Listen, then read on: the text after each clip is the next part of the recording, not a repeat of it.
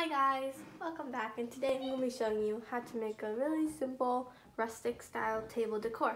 So we found all these at the dollar store, such as this ornament you can find for $1.